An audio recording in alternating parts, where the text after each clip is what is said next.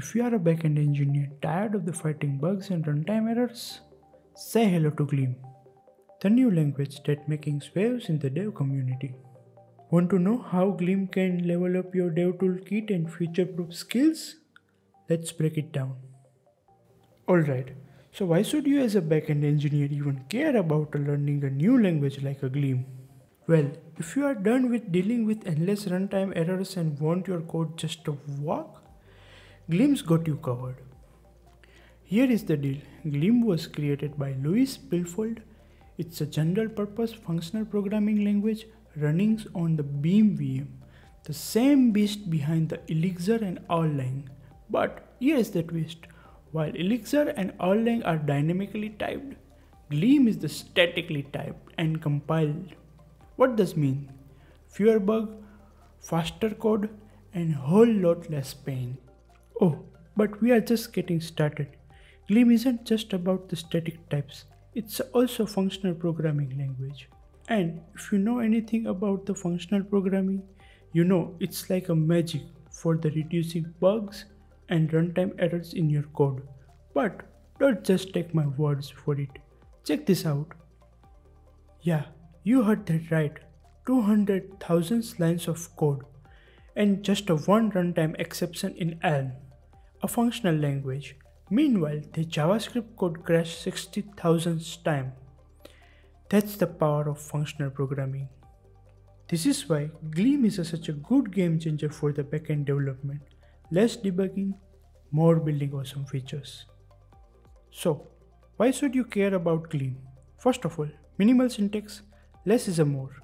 Gleam's syntax is super clean and easy to learn, so you won't spend hours trying to remember weird syntax rules. You are up and running fast. Then there is a compiler.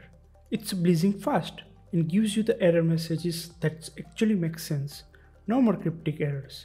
The compiler is like, hey, you mess up here, but here is exactly how to fix it. Next up, reliability. Gleam is all about writing fault-tolerant code with the almost zero runtime exception. And guess what? No null values. Yep, say goodbye to infamous null pointer exception that haunt your dream. Now, let's talk about tooling. Gleam isn't just a language, it's a full package. Built-in formatter? Check. Package management? Check. It got everything to boost your productivity right out of the box. And if you ever stuck, no worries. The documentation is a top tier. Every function is explained in detail with the example, so you never left in the dark. But there is a more. The Gleam community is one of the most inclusive you will find. Whether you are coding noob or pro, you will feel right at home. They made inclusivity a priority and it shows. And the best part, Gleam compiles to JavaScript also, and even generate a TypeScript definition. So, if you are working in the JavaScript ecosystem, Gleam slides right in without any hassles.